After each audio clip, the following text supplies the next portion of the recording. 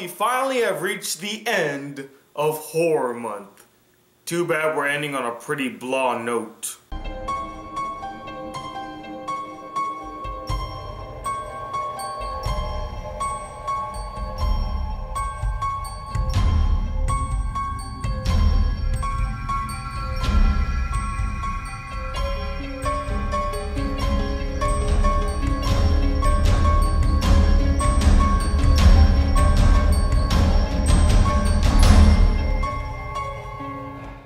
Hey guys, the Black Critic Guy here to give you the final anime review for Horror Month, and that's on the anime Boogiepop Phantom. Now, explaining the plot of Boogiepop Phantom will prove quite challenging as the story itself is overly complex with so many different variables and elements in it. But to put it simply, it's one whole story told through many different smaller stories that all revolve around this entity known as the Boogiepop Phantom. Now, there is more to the story, like this high schooler named Karima Nagi who is bent on hunting down Boogiepop Phantom and protecting the city from all these weird beings, and these other entities that also exist that are kind of associated with Boogiepop Phantom or were born from a certain event that happened within the city, and all these other smaller stories with all these other characters that all do tie in to the main story, but to explain them all would just take way too much time and it would just hurt my brain thinking about them. Now, much like what goes on in this anime, I had no real idea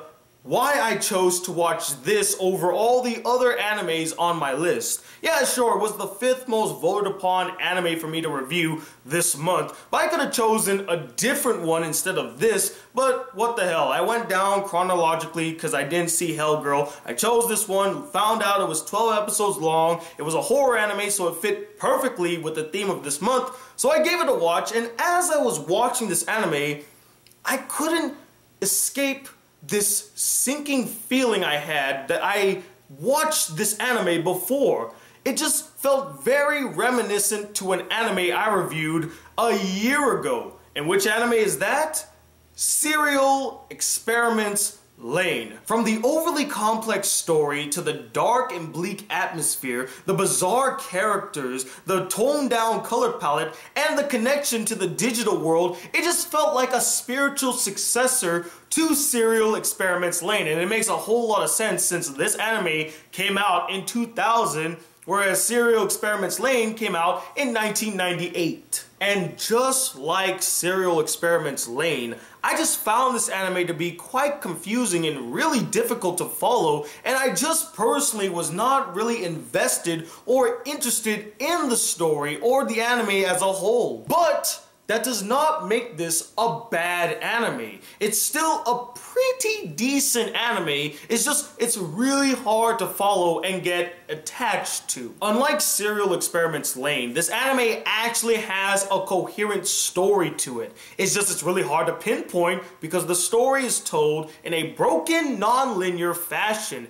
You have to pay really close attention to all the minute details in each episode to see how each of the different stories are all interconnected to form one whole story. And honestly, I really respected and admired the writers for their unique and ballsy approach to their storytelling. I mean, they could have easily have hand-fed you the story and you would have took it at face value. With their approach, they make you work for the story. They challenge your intellect, not in a belittling fashion, but in an intellectual way to make you focus on every detail that the story has to offer and make you piece together what is going on. So basically, if you're into mindless shit like explosions or guys punching each other in the face, you might want to skip this anime. It's not for you. The themes that are used in the anime, like regret, memories, change, and escapism, are prevalent in each story and are well executed, as well as the overall tone and atmosphere, very dark and eerie, like my soul. But on a serious note, some of these stories got really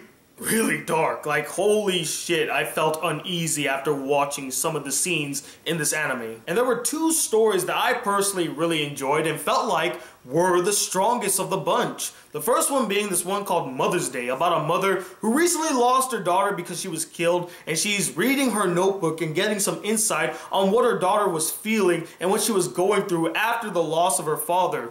And this episode just resonated with me emotionally and had a really satisfying conclusion. The other good one is about a reporter who is following and seemingly writing about Karima Nagi, the girl that's trying to hunt down Boogiepop Phantom and protect the city from all these weird beings. And in this episode, it's basically just following him as he's following her. We get to learn a lot about Nagi as a character, why she's doing this, what is her past like, and they go into more information on who Boogiepop Phantom is, how they came to being, and what is going on in this city. It's one of the only episodes that gives us much needed information about this world, and I really appreciated that. But even though I can acknowledge all the good qualities of this anime and I can understand why people praise it, it doesn't change the fact that I still found the anime to be blah and I was never fully invested into what was going on. Mainly due to its subpar, low-quality animation. Now, when discussing the animation used in this anime, this is all personal preference, mind you. I understand this anime came out 15 years ago, and the quality of animation in anime back then is nothing compared to the quality of animation in anime today. So I will not hold it to today's standards, because if I did, it would fail that test immediately. But if you want your anime to be timeless, or at least to suck your audience in, you gotta do a better job with this animation. I mean, hell, I was still sucked into Serial Experiments Lane, old Dragon Ball Z episodes. Hell, Yu Yu Hakusho still looks really fantastic, even nowadays. And all of these predate the 2000s. So why couldn't they put at least a little more money or effort into the animation used in this anime? Not to mention, I'm not a huge fan of toned down color palettes to begin with. I'm fine if they're used sparingly or used to create atmosphere, which I understand that was its purpose in this anime, but for every single episode, it just got so jarring and exhausting to see all the time. And if toned down colors weren't enough, they also added a lot of filters in each episode to make it look even dimmer. And now the anime's story and characters. Again, I was able to follow the story for the most part. I got lost now and again, but I was able to find my way back to the main overarching story. I was able to piece together how each of the stories were interconnected. I got all of that.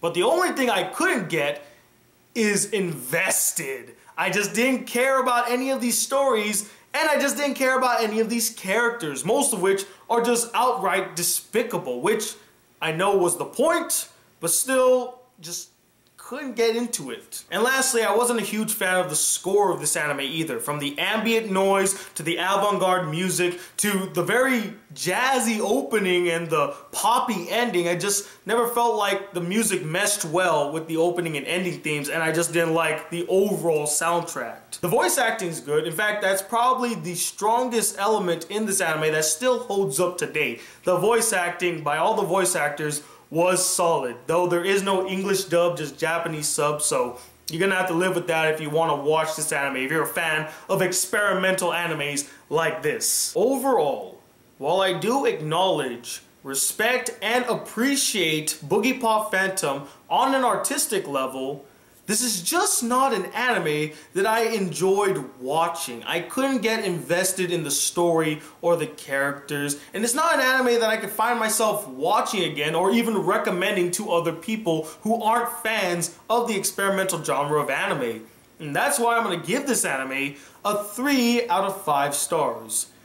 It's okay, you know, if you're a fan of experimental animes, you might get a kick out of watching Boogiepop Phantom, but if you're not, I recommend just passing it over. You don't need to watch it. It's not necessary. But anyway, what did you guys think of this anime? Did you really enjoy it? Did you get a kick out of it? Or were you like me and just found it really confusing and you just really couldn't get into the anime as a whole? And let me know, what is an anime that you appreciate on an artistic level but just really couldn't get into? Comment below and let me know. And stay tuned, got a bunch of videos coming your way as well as a live chat on younow.com this Friday at 10 p.m. Eastern Standard Time. So stay tuned for that, and hopefully, if all goes well, I have 2 special videos coming out on Halloween Day. So until then, guys, if you'd like to see more videos on this channel and be a part of the Black Critic crew, please hit that subscribe button below, like this video if you really enjoyed it, and I'm 21 II,